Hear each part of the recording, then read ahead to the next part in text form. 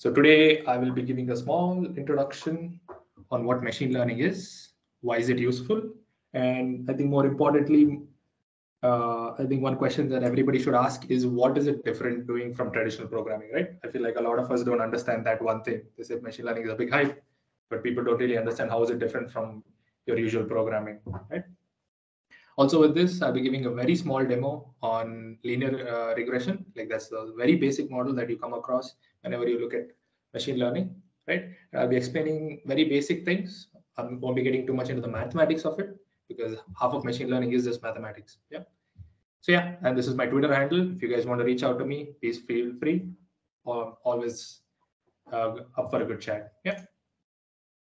So I think one of the key things you always need to ask about any topic is what is it, right? So what is machine learning, right? In a very vague sense, assuming like many of you are here for the first time hearing about machine learning. So machine learning is just basically the ability of any computer program, right, to learn, understand, and retain information. So I think you guys have already come across a lot of machine learning applications, right? Like autonomous driving, movie recommendations, Netflix. I know a lot of you Netflix nerds, and autonomous driving, Teslas, and also another key place that machine learning is used is in research, right? Okay.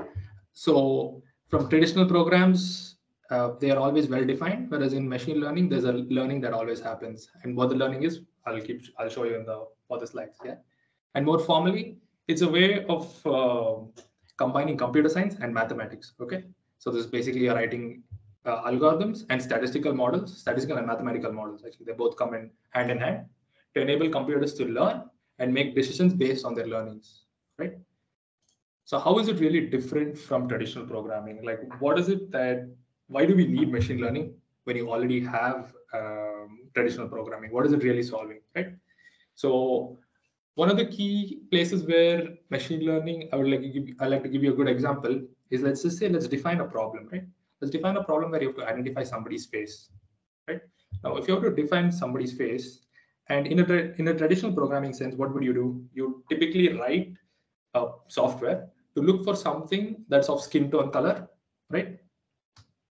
That has eyes. So you define how the eyes look, probably say they're oval in shape, right? You write a small algorithm to find ovals around in an image, right? And probably you'd also say, hey, look, the eyes have to be within this radius of this skin tone, the face has to be oval in shape.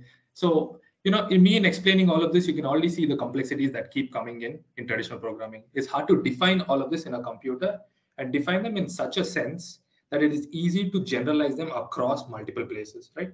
Let's just say I defined this problem for a sense where if the photo was taken perpendicular to your face, it is very easy to define how a face looks, right? But if the photo is taken at a different angle, you start falling into all these edge cases in the traditional programming sense that are very difficult to define in traditional programming, right? So that's why machine learning will solve such such a use case, right? So generalization is one, complexities, right? You can't really define every single corner case when it comes to traditional programming. It's almost impossible to define in the sense of identifying faces, right? Time consuming, right? So you're again running into the problem of defining every single case and running into millions of edge cases in this case, right? Specifically. And in general, when you see machine learning models compared to traditional models in these use cases, they're always more accurate and efficient. That means they take less time also to compute, and they're also more accurate than traditional programming, right? So in traditional programming, you're always feeding in. So you have a well-defined boundary in traditional programming. That means you'll say, hey, look, this is the input, and this will always be the output, right? In that sense, you have a well-defined algorithm. You always define edge cases for it. Let's just say you're taking division by 0, right? So that edge case is already covered if you're doing division, right? And in this case, finding square root of a number, right? In machine learning, you feed in data and you feed in the output. Whereas in traditional programming, you feed in the data and the program to the computer, right? So when I say data and output, in the sense of identifying faces, is just basically you say, hey, look, this is a face. And in the face, you'll also feed annotations. Annotations are basically, you're going to tell the program, hey, look, the face starts from here, the eye starts from here, okay? And you label basically that image like a million, like how many ever data sets you want, right? You define it in that sense and you feed it to the program. And hopefully you hope that whatever model you build is able to identify your face and is able to give good results, right? And you feed that program back into a computer. Ultimately, everything runs back on a computer, right? And some of the common misconceptions of machine learning, right? Machine learning is actually a subfield of AI. Now, AI falls under a really huge domain. The whole point of AI is to actually be able to solve problems, right? To make software solve problems like how humans do. Okay, that's the whole point of artificial intelligence. Whereas machine learning is a subfield of it, right? Where we try to solve problems in a more statistical way, right? Statistical and mathematical. I think those go hand in hand. Every time I say statistical, it's taken as mathematical, right? But with the help of computers, right? Because they're more highly accurate and they are pretty fast, right? And deep learning is again falls under machine learning. It's just doing what machine learning is doing, but doing it with a lot more data and a lot more understanding. Okay. So what are the types of machine learning? So typically machine learning falls under three main domains. Okay, supervised, unsupervised, and reinforcement learning. So what is supervised learning? So supervised learning is, like I said, in the image identification itself, I already have the data and I already also have labels for it. So if I were to take a case of me identifying what are cats and dogs, what I would do is I'd give this program, I would say, hey, look, this is the image of a cat. And also I would say, hey, look, this is what a cat is. Like I would say, I put an image and I would put the label for it. This is what a dog is. And I'd feed it like million examples like these. And I'd hope that the program picks up on identifying a general pattern across these images that I've sent. So this is how a cat looks, this is how a dog looks, right? So that is supervised learning, where you actually have data and you have labels. So these are the two important things you need to remember. You have data and you have labels. Whereas in unsupervised, I think one very excellent example in unsupervised learning is if you guys use Google Photos, right? I don't know if any of you have realized that when you go to Google Photos, it actually groups your photos together, right? If you go to Google Photos, it's group my photos, it's group my friends' photos, and you can actually tag it. So that's a very common use case of unsupervised machine learning, where you just know you can create clusters of data. So let's just say I put in like a bunch of animals, okay? I put in a bunch of animals, and you will tell the program, hey, look, these are all animals, right? But go find ones that are similar to one another. So you'll go find every dog. You'll say, hey, look, this almost looks like this dog, right? So that's basically unsupervised learning. You don't really have labels. That means you don't know the final output of it. But you say, hey, look, this is how general. You define a general program for it, and you say the program to go find patterns in that, right? So that's the keyword. I think patterns is the keyword that you need to remember when it comes to unsupervised learning. And in the case of reinforcement learning, so in reinforcement learning, you have a well-defined problem, right? You have a well-defined problem, and in that problem, you define what you call as punishments and rewards and punishments. Yeah, those are two keywords you need to keep in mind. And let's just say, let's take a self-driving car itself, right? If you were to take the self-driving car and tell the car, hey, look, drive yourself from point A to point B, right? When it's driving itself, if let's just say it's at an intersection, and at the intersection, the car starts to move forward, but there's another car arriving on the other side. So you tell the car, hey, look, that's bad, right? Because there's another car arriving at that intersection. You need to wait till the car passes for you to move, right? So you basically penalize it for doing an action like that, and you'd also reward it for it to wait and move, right? So that is reinforcement, where you're actually teaching the model as it is learning.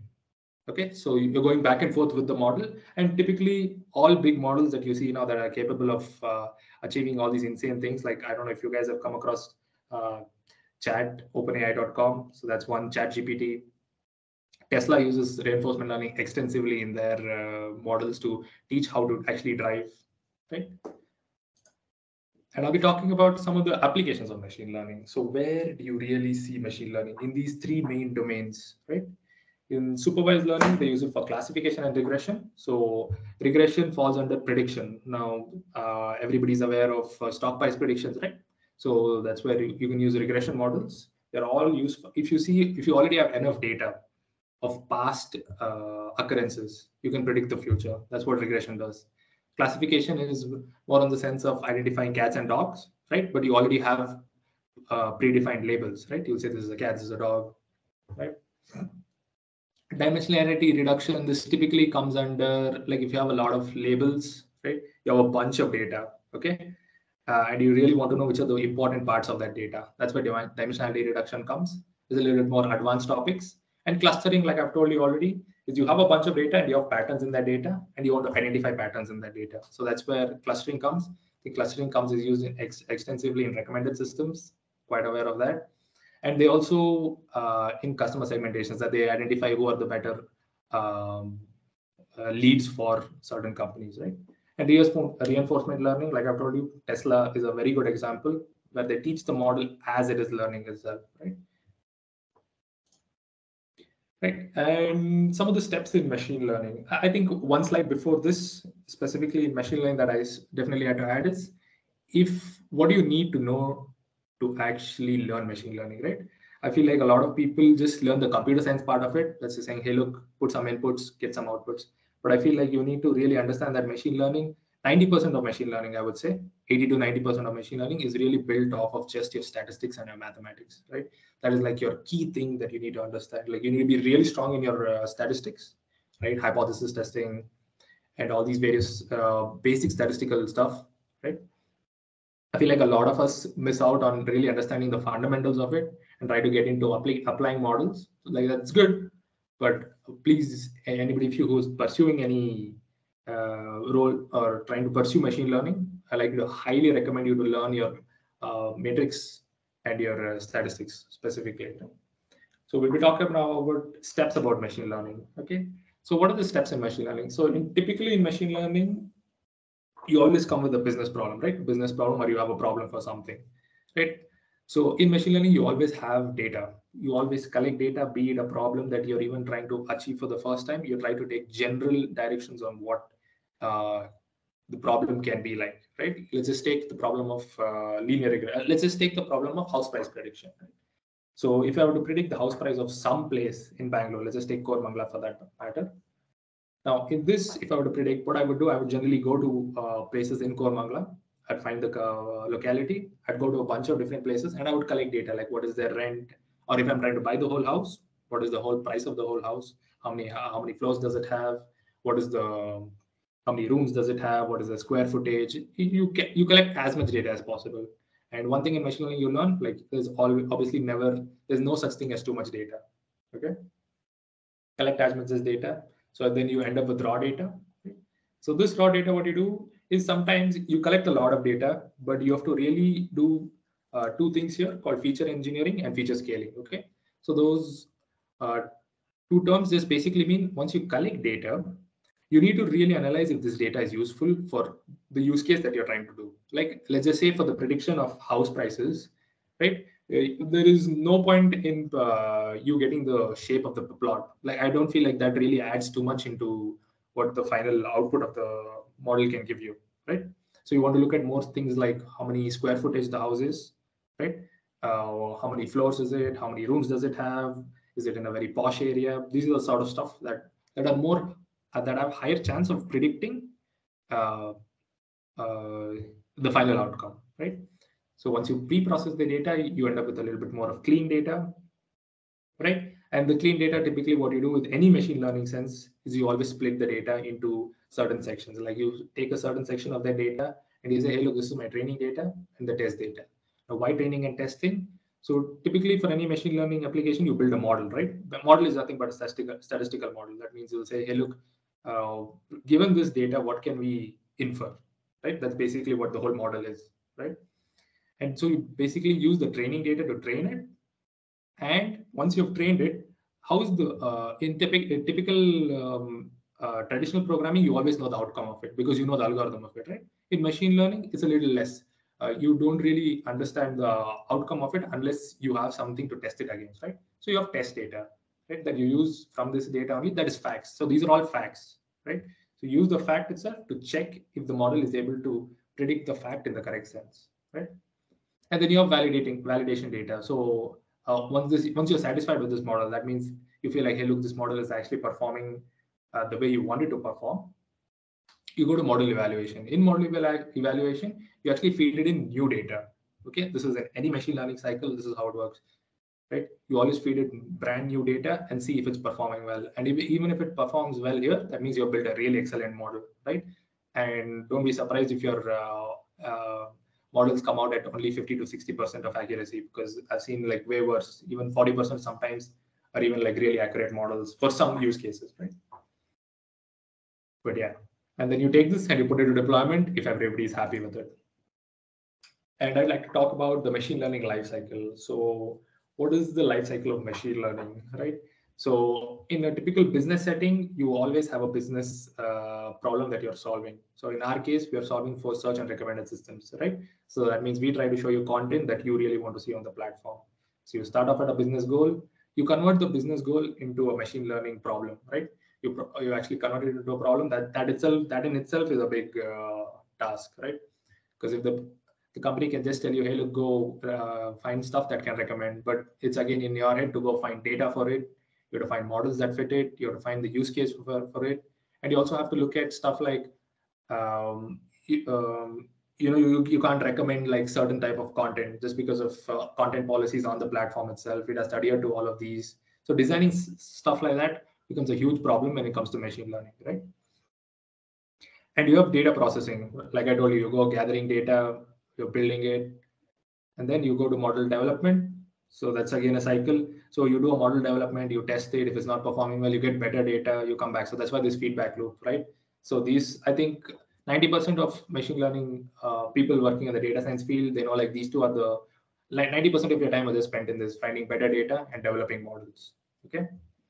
And then once the business team is happy with your requirement, once you are happy with your requirement, you push it to deployment, right? From deployment, you monitor it, right? You say, hey, look, once it goes out, the feature, is it actually performing the way we wanted? Or are people happy with it? If people are not happy with it, you go back to the model development and back on this cycle. And then if everybody's happy with it, that's well and good. And eventually a new business goal comes back, and then you're running back in the cycle again and again and again, right? You do all of this, but also adhering to all your other stuff. You have to keep security. I think cost optimization, this is one of the biggest things.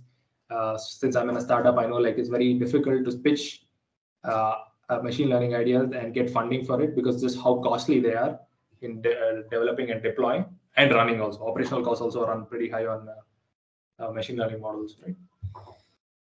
Yeah. Right. So I'll be talking about some common terminologies, right? I've already mentioned these. And a label is just basically for a data set, if so you have independent and dependent variables, yeah? So dependent and independent variables, as they already suggest from their name, are just basically if something depends on something. Let's just take house price prediction, like I've already taken in the prior case.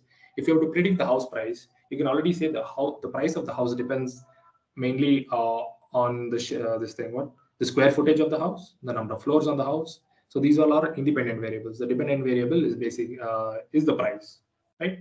So basically the price here is, you could think of it as a label, or in the case of me giving the cat and dog example.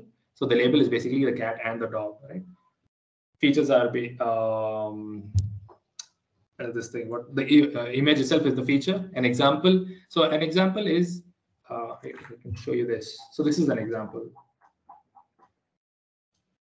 Do I have the data set? Yes. So you can take this as an example, right? And do I have price in this? Yes. So you can take this as a label, and this is just a feature. These are all features that are all predefined, right? This is all data that you previously gathered, right? You have labeled and unlabeled examples, right? In this case, I have labeled examples because I'm taking the example of a supervised machine learning model. In case of unlabeled examples, you just have data without any labels for it, right? And models are the ones that help you in predicting what basically the model is. So in this case, we're using linear regression, right, for predicting the price of a house. Right, so I'll be talking about a small example on supervised learning that is predicting the house prices. Okay, so we'll be using a very basic machine learning model called regression. That means regression, if some of you are familiar with, is just basically fitting a line. It's a best fit curve that you use to fit a bunch of data points, right? So for this, what you typically do is for any machine learning problem, yeah, these are the 7 steps that you would always take from going from a problem till solution. I think this is something that every machine learning engineer looks at, right? First, you frame the problem, right? What is the problem that you're really trying to solve, right? So in our case, what is the price of the house given X? Given X is in my case is like what? I have bedrooms, bathroom stories. I think I'm pretty sure I have area also. Yeah, areas here, right? And we also have additional data. Make a hypothesis, right? So in a typical sense, you always make hypothesis saying, hey, look, this can be a factor, right? Let's say I made a hypothesis here, like rooms is a factor, right? Sometimes you do make wrong hypothesis. That's fine. That you finally come back to it when you make refine and repeat. But you always make a general hypothesis based on common sense, right? Then you go and collect data. So in this case, I've made like number of rooms is a factor. So I've gone collected data on number of rooms, house prices, etc., many more, right? And then you test the hypothesis. So basically, hypothesis testing is a separate sense in statistical listing. That means you're just basically testing if what hypothesis you've made, is it good? Is it like, does it hold good against like real world examples, right? I'll be showing how to do hypothesis. I wouldn't be showing how to do hypothesis testing, but I can show you some basic things is correlation factors, right? You can look at correlation factors, right? Analyze the result, right? Once you, I think step 4.5 here comes is actually building it. Then you analyze the result, you reach a conclusion. Is the model a good fit? Is it really solving? Is it really predicting house prices? And then if it is, well and good. Can we find a better model if for higher accuracy? If yes, you go. If the model is not doing good, go find a better model, right? So I'll be showing a very small demo here. If the demo works, right? So I just have basically some housing data, okay? In this housing data, so one thing you need to be aware is every time you go and find data, there are always data in different formats, right? Here you can see data is half of it is in numerical format, and the rest half is in categorical format. Yeah. So since you find data in categorical format, you typically take it and you convert it to all numerical formats, because majority of machine learning models take data, or they represent data eventually as numbers itself. There is no character representation, to my knowledge, of any data that's represented, right? So we load the data, hopefully, yes. So the data.shapes, so I have 554 records, out of which I have 13 parameters. Okay, I think 12 is the correct this thing, because price is something we'll eventually end up predicting, but we also have data for this. Okay, so this is basically a describe. Describe is basically, if you guys are familiar with pandas, it just describes the data set on finding standard deviation and stuff like this. Is good for you for we call this actually in machine learning, we call this EDA. Okay, exploring data, right? You basically do a little bit of analysis on if this data is a good representation of what you're looking for. Okay, and then you look for if you have found any empty data, right? Because typically what happens is when you, like I told you, pre-processing data, sometimes you might not end up, sometimes in some places you might not end up getting the data, so you leave it empty. So in this case, luckily all the data points are, like I've specifically chosen a data set that doesn't have anything empty, right? Just to keep things simple. But if it has empty, you can do stuff like filling it with average values, right? Let's just say for some price you don't know the house. I mean, I don't think I can choose price. Let's just take area, right? If you're taking stuff in the general area, right? If this and the other house are quite near, so you can say approximately that house also comes in this general sense. So you can take an average of stuff around that place and choose you can use that as a value, right? So if there are missing values, that is, right? And for some of you, you might already be aware of what box plot is. Box plot is this basically our quartile ranges, right? And basically all this data is so extreme away from the mean. Okay, so in I think one thing you will always learn in machine learning is you always try to fit all your what do you call your data points within a certain set of ranges. Okay, just because it makes the model also quite simple, and also it ensures that your final output of the model is not skewed. Okay, that means you'll not feel like a model is biased to certain set of data, right? So what we do is we explore the data first, And after exploring the data, we remove data that we feel like doesn't fall in the quartile range. This is a very common thing that you do in statistics. You remove stuff that falls out of the interquartile range, right? And after removing stuff, because these are all outside the extremes, right? Let's just say, if I were to give you a good example in this, let's just say you go to a house, right?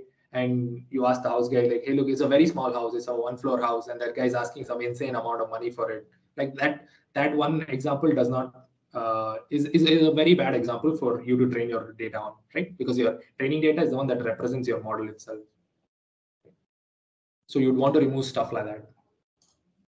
Right, so here this basically does that, right? You're removing anything outside that falls outside this. Okay, I think I might have written the same thing twice. Oops. Anyway, it doesn't matter. It's the same thing. And yeah, and then once after visualizing it, after that, you see like the data is a little bit more concentrated, right? You see it's all spread out all the way through, whereas now it falls a little bit more in the sense. Right, so this plot isn't really important. This is just for you to visualize the data, right? So you can see, so in the general sense, when looking at this is really important. So you can see as the area increases, the price also increases, right? There are some extremes here, but yeah. So in the general sense, as area increasing, price also is increasing in that general sense itself, right? So this is good for you as a guy designing machine learning models to understand how certain factors are affecting others, right? So these are just more, it's basically the same thing, but the only thing I've done is for categorical data, since there is categorical data in this, right? There's yes and no in these. I've just converted them to the same thing, to yes and no, and taken the representation of it in a box plot.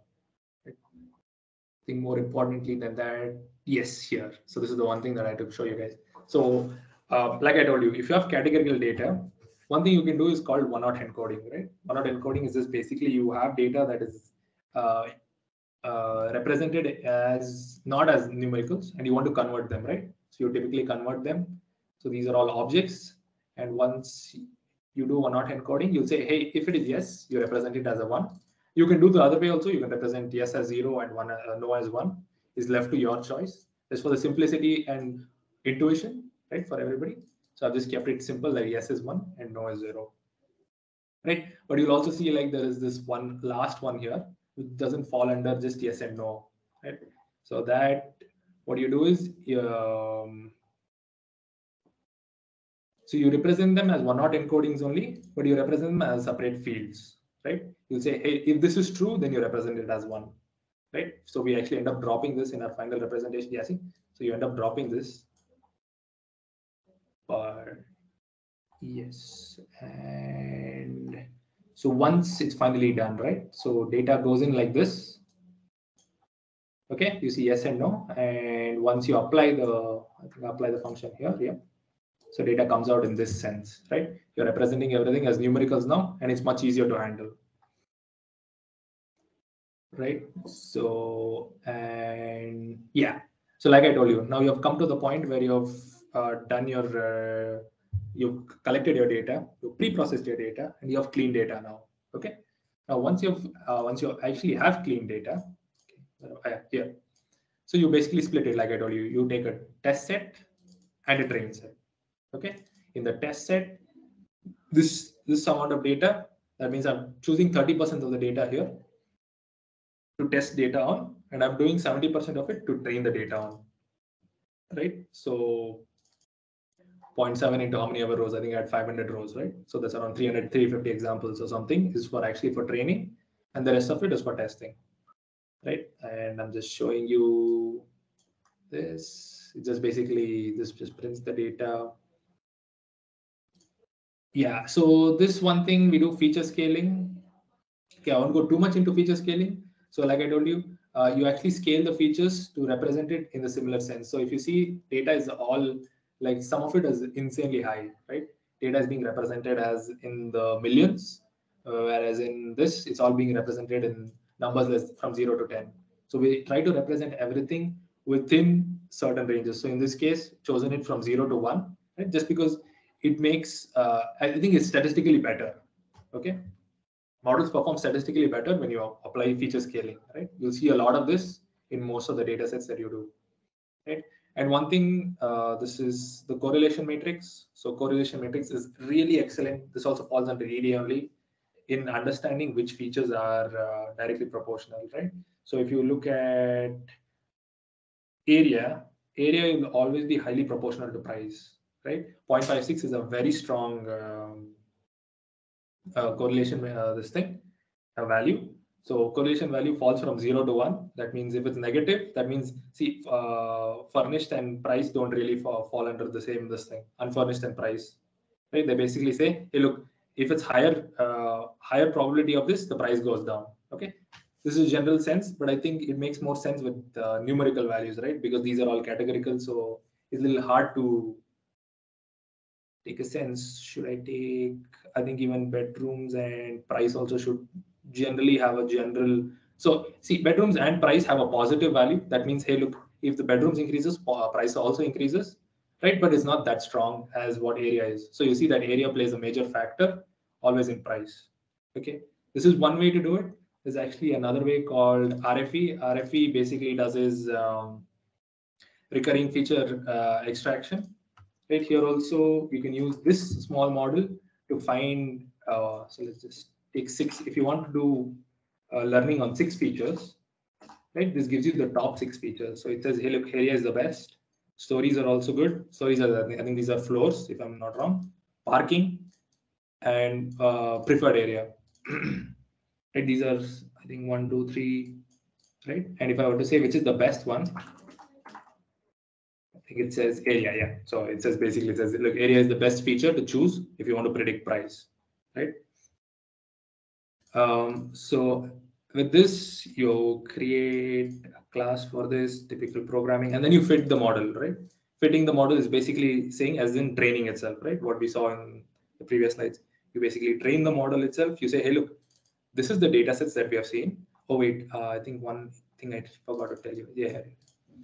So since data is represented as this is your training set itself, right? So you basically choose this section without the price, everything here as your x value. Basically, x value is your this thing. What?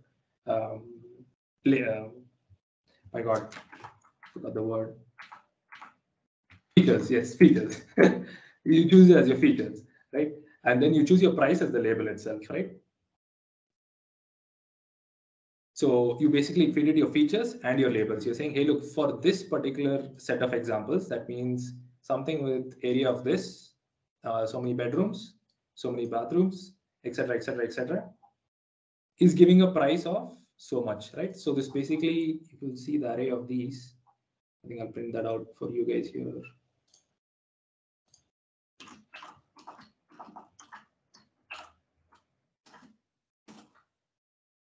You can see there is no price in this, and you can see these labels are also,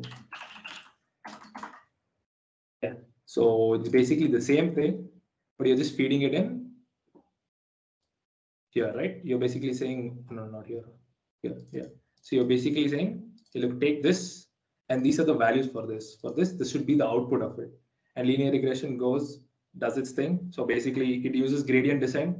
Not going too much into gradient descent. It's just basically the cost function that comes into linear regression, yeah. And so if most of you guys are aware, linear regression always has the factor of y is equal to mx plus c, right?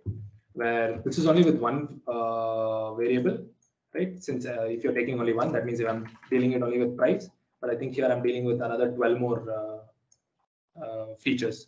So this will eventually turn out to be y is equal to mx1 plus m2x2, right? m2x2 and so on. Like it keeps going on and on for how many ever features you have.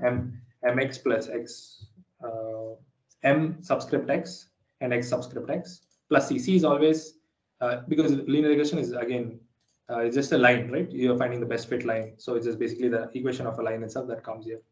Right? So you have the coefficients. So I think how many are there? 1, 2, 3, 4, 5, 10, 13. There are 13 features, right? So you have, so once you fit the model, This linear regression model will give you the coefficients of these, and these are basically m values, right? You find all the m values, and this is the intercept is the c value, right? And then you basically pick, you have a test data, right? In the test data, I've dropped the price, and once and I've fed it, right? Because you don't want to feed the price in it, because that's something you have to take output, and you get the price in this, and these are all scaled down. So you multiply this by, I think we have scaled it down by 1,000,000. So you multiply it by that, and you have the output for it, right? And you can use a cost function for this. Cost functions can be R square values or even MSE, right? Mean squared errors, right? And say, hey, look, this is the accuracy for it. Yeah, and I like to give you some recommended resources for this, so you guys can use this.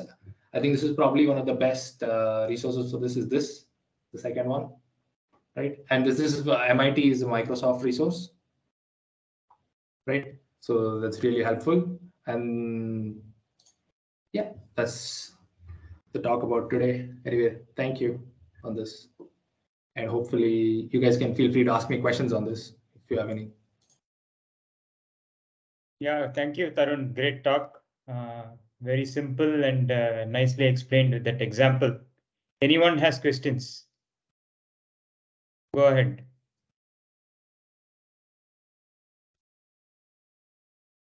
Yeah, go ahead, Bhushan. Yeah. Hi, Tarun. Thank you for the insights on ML. Actually, I'm quite new to machine learning, and I'm totally from a different background. I'm a sysadmin for Unix. So I was just curious, like, is this am I a candidate for ML? It could be a career shift transformation for me to work on ML. Is that scenario that I can see, or I need to learn something before going into that shift? Because I am not. Yeah, go ahead. Yes. Yeah. So I think that's a really good question to ask. It's the right question to ask also. So I tell anybody who is trying to really get into the field of machine learning that you really have to learn your maths and statistics really, really well. Okay. I know a lot of people. Programming is one thing, okay, but always remember, like machine learning people don't do programming quite a lot. They're guys just sitting in a room like figuring out which is the best machine learning model to fit, right? Programming is very simple. What is programming? Programming is just interpretation of your thoughts, right? Yeah. So I would say if you really want to shift, okay, is really understand mathematics and statistics for it. I think even some stuff like I don't know if you have gone across Coursera's a very basic course on what they give on machine learning, right? Even that also doesn't do justice to what you need to actually know to be a good machine learning engineer. Because see, in the field, right, in whatever I do day to day, I also build stuff. But after building stuff, I think one of the very difficult things that comes across in machine learning is explaining why this is happening, right? And you'll only be able to explain why something is happening in a sense that it is. Like, let's just say you feed in a machine learning model something, right? And you get an output that is not desired. So what business does? Business will always ask, hey, look, this output has come. Like, what have you built? Like, it's common sense that this output should not come. Right? This is very common in machine learning. Okay, this is, believe me, it happens on a day-to-day basis. Okay. Like you've seen on LinkedIn also, sometimes you'll see LinkedIn also uses recommendation, or any platform. I wouldn't point out a platform here. You'll always go in it and you'll feel like, what am I looking at in my recommendation stuff, right? So explaining that is very difficult in machine learning, and that's something that people can do only if you really understand the mathematics behind it. Okay, mathematics and statistics. So if you really want to excel in the field, I would say, hey, look, really work on your mathematics and statistics. Programming, I feel like anybody can catch on. In the way the world is being built right now on how free everything is, don't worry too much on your programming. Learn a lot about mathematics and statistics. And I would say anybody who's really trying to shift to this field, do a lot of Kaggle. Right? Get your certifications. Yes, certifications are good. Which certification you mentioned? So there is a Coursera certification that is by a person called correct. Andrew NG. Okay, it's good. I did actually. I've never done it, but I just did go through this right before this because I know somebody would ask this question. It is good. but all my expertise that I've gained is through the IIT Madras data science course. Okay, so there, I really learned what statistics and mathematics you require to be an ML engineer. Okay. I'm thankful I took this course, right? Even though I'm a working professional, I'm doing it, studying it off in my free time only. Right? So I don't know if that course is fit for some of you, depending on, right? You can evaluate it. You can check it on IIT Madras's website, right? This is an online BSc degree course on data science. Right? But yeah, I would recommend anybody, your mathematics and your statistics need to be top notch, right? Okay. So basically the statistics and mathematics you mentioned is the like algebra or like that way you're saying? Exactly. Your linear algebra. So linear algebra is the fundamentals of machine learning. That's literally any machine learning guy should know. And statistics in the sense like hypothesis testing, this thing, converting like today I did converting categorical variables to numerical variables. Right? These are all very fundamentals of statistics, and these are all stuff that you do day in and day out in machine learning. Okay. Right. Okay. So is there any kind of what I could say is like assessment or something like that for us, like how good I am in the statistics, how good I am in linear algebra, something like that? Because I think that is the only way to like evaluate, because I cannot just say that I am good in statistics because I just I know a few facts. So that way is the course like does that what you suggested, the course, right? The coaching from Coursera, does that do that to us, like give any assessment to us to understand like if we are at least at least at the minimum level of statistics we understand to take a step forward? No, sir. I don't think, from what brief I've gone through in the course, I don't think it does justice in you teaching. So there is a new course that he's actually put out. I didn't check that course out. It is mathematics and the mathematics behind machine learning or something is put out by Andrew Ng. Mathematics behind okay, machine learning. I will take a shot at that question. See, Bhushan, there is no spoon feeding here. Right. You have to come with a level of maturity from where you have to take it forward. If somebody has to spoon feed right from the scratch, your linear algebra, your probability, your statistics, your programming, it's not going to happen. You have to bring your level of maturity into the program and do your bit, and then things will fall in place. But if you're expecting is everything going to be taught, no. Then you are not made for machine learning. Yeah, that's right. Yeah. But as I remember, I took this Andrew Ng course long back. I didn't complete it. As I remember, they just say that school level, that is high school level algebra, is a good starting point. That is enough to get started. Yeah, that's they don't expect you to be an expert in algebra. High school level algebra, if you know, you can get started with. Correct, because that's the level like everybody will be at least aware of, because like if they are expecting like a master's in statistics, so that is altogether different story. So that's what I think what that instructor means is that you better revise at least that, because we might have done this high school thing long back, we might have forgotten. Correct. So at least revise it once before you start the course. Okay. So like Ramanathan said, we have to do our bit to be ready for the course. Like basics should be in place. Otherwise, everything will look alien. Yeah, that's true. Right. Yeah. Thank you all for your inputs. I will definitely all the best. My best to In fact, it's interesting that Tarun mentioned the mathematics behind machine learning. About 3-4 years back, I think 4 or 5 years back, Ramanathan did a series, The Math Behind ML. He gave a series of talks in Beehive Workspace in Residency Road. So that was well attended by a lot of people. Okay. So probably we should consider that again. And the way Ramanathan does these things, he uses nothing more than an Excel file. Not even a Python code or anything. With Excel, he will explain beautifully how machine learning works. Okay, great. Yeah, so maybe we can do one of those talks in a future session. Okay, yeah, that would be helpful. Yes.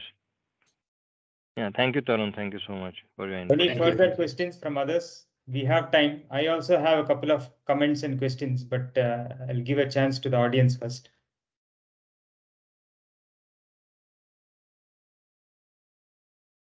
Okay, let me ask my question in the meantime. Tarun, you mentioned this one example where what do you call categorical data, furnished, semi-furnished, and unfurnished, right? Yeah. So you made it 3 features, 0 and 1. Yes, sir. So my question is, can we not instead have a single feature and say 0, 1, 2? Will that work just as well? Will that work just as well? I think that's a good question. I might have to revisit my model and try that out. Yeah, because I don't have hands-on experience, so I just got this idea, which is the better way. Yeah. No, that sorry. Yeah, Ramanathan, go ahead. Yeah, that please. that wouldn't work. See, in this case, if it is ordinal, it might work to an extent. This is absolutely categorical variable. What are the 3 variable 3 values? So furnished, unfurnished, and semi-furnished. So these are the 3. Okay. So furnished, unfurnished, and semi-furnished. You Yes. see this as a categorical variable. Let's say unfurnished is 0, semi-furnished is 1, fully furnished is 2. If you look at it as an ordinal variable, yes, to some extent it will work. Encode it properly. Otherwise, if it is purely categorical variable, then no. Ordinal or categorical. I understand is what you mean. Yeah. Yeah, I understood what you mean. Yeah. So I've converted it. So my approach has been to convert it to more of an indicator variable. That means to say yes or no if it is present or not. So I mean, I could give this a try. Probably that'll be something that I can add in my next talk. So that'll be good. And it need not be 0, 1, 2 always. It can be 0, 10, and 100. So it is how much weightage you give to semi-furnished and furnished. What works for you? The other question I had was in one of your slides, you showed different types of machine learning, and then dimensionality reduction was also there, which was like an offshoot of what unsupervised learning, right? Yes, sir. But I thought dimensionality reduction is general. It can apply for supervised learning also, isn't it? Suppose you have 100 features, you can reduce it to a smaller set, can you not? For sure. I think from my understanding of dimensionality reduction is for you to actually find features that are actually useful for you to work with. I think that's the objective of dimensionality reduction. Yeah. No, is there just a thought process? Is there a thing in practice that it is more common in unsupervised than in supervised? Is there something like that? General statement.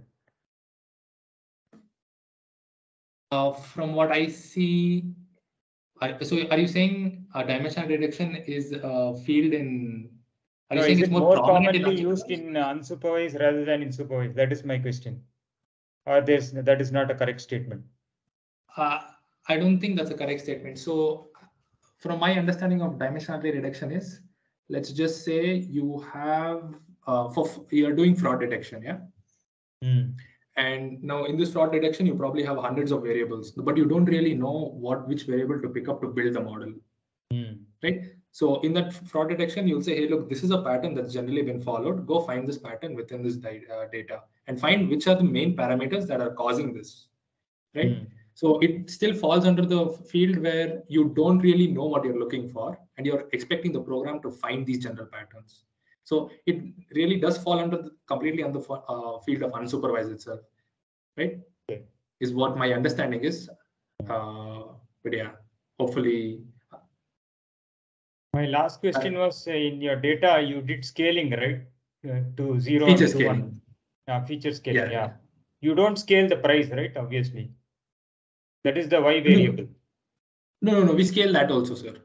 Okay, that also you scale. Then when you do prediction, will it not give only into that scaled range? Yeah, it will. So then you just multiply it by whatever your scaled value is, right? So it gives you how it is scaled. It gives you the scaling factor, is it? Yeah. Okay. So that is an additional step you have to write in code. After you get the predicted value, you have to scale it back. Scale it back. Yes. Okay. I need to add these small points. Thank you for noting these down. Help me improve this. One interesting in your chart, no, there is a, you can bring it up. There is a correlation chart. Oh, yeah, wait. Yeah. Okay, I'm sorry. I was on the pretext that I was sharing still. So in the chart, I noticed one interesting thing, which is nothing to do with price, because normally we are looking at the how price is correlated with the features, right? Base chart, right? No, I can't see your screen. It will be helpful to show the participants. Yeah. Okay, I'm sorry. I thought I was sharing. Yes. Ah, this one. Yeah. See, normally we are looking at price versus the features. And we are looking at the dark areas, like 0.56, highly correlated and so on. Yeah. Right. So one thing I found interesting is if you look at, for example, there is one between bedrooms and something. So we can find bedrooms here, basement, bedrooms here. So you can see semi-furnished and bedrooms and stories. You look at that intersection, bedrooms versus 0.4? Stories. Yeah, 0.4. So this is an interesting insight I found, because typically the 2 BHKs are on the lower floor, 3 BHKs higher floors. Penthouse, which is 5 BHK, it is on the top floor. Yeah. So sometimes you get insights like this when you look at data. Yeah, so that's the whole point of EDA itself. So exploratory data analysis, we call this, it's a process within the machine learning life cycle. I've not actually split it down into every single field. So this is basically the whole point of EDA is for you to get insights on what could be. You generally build a general intuition when you're building a model, right? So that's all. This is visualizations is just for building intuition on what could be right.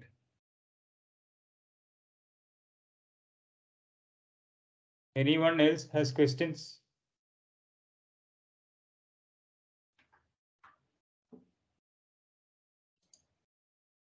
Okay, if there are no questions, I would like to conclude by sharing my screen. It's very relevant to this topic. So those of you who are absolutely new to machine learning, on Devopedia, there are 2 high-level articles on machine learning. So there is one article titled Machine Learning. So this will give you the big picture. What exactly is machine learning? So like Tarun said, you feed in data. There's an algorithm that learns from the data and it outputs the model. Then you can use the model, feed in the, your X's, then it will predict the Y. Right? So that is what you are trying to get from here. There is another article called Machine Learning Model. This article focuses more on the model itself. Right? So you can start by reading this article on machine learning. It explains how machines learn. Some of this, a lot of this, Tarun has explained, supervised, unsupervised reinforcement. So it's all the same thing. Regression, he talked about regression as an example, right? He defined some of the features, labels, etc. So all that is described here. And then you can go and read this article, which focuses more on the model itself. So this image also was there in Tarun's slide. How traditional programming works, how a machine learning system works. So this is the comparison. And then it explains machine learning and machine learning model through examples and so on, right? So some of the terms, Tarun used, he may not have explained because it's an introductory talk, but you can learn about it from this article. It explains structure, loss function, optimizer, and so on, right? So this again, it's an introduction, but this is a good place to get started. So I just wanted to share these 2 articles. And of course, there are many more articles on our site, but you can get started with these 2.